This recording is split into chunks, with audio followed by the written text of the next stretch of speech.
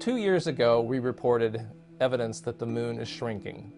Now we've found evidence that the moon is actually being pulled apart, forming features called graben. So the shrinking moon, it turns out, is not shrinking everywhere. Some places the moon is actually expanding by a little bit.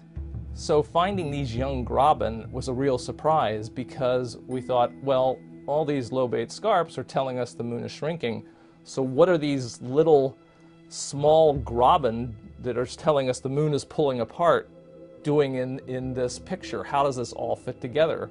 All that's related to how the moon has evolved, how the moon has lost heat over its 4.5 billion year history. Most of the terrestrial planets, when they formed, were very hot, and they got so hot that they actually completely melted. When that happens, they will be in a general state of contraction because they're still hot on the inside and cooling down, and as they cool, they want to shrink. Only the outer part of the moon melted, forming what is called a magma ocean. And in that model, the balance of stresses or forces that are acting on the moon would allow us to form both these small lobate scarps that show contraction, as well as these small graben that show the moon being pulled apart.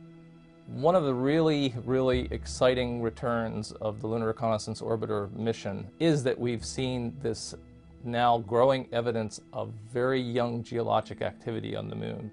Many people have felt that the moon was pretty much geologically dead, and what we're finding is that that's totally wrong, that the moon appears to be geologically active now.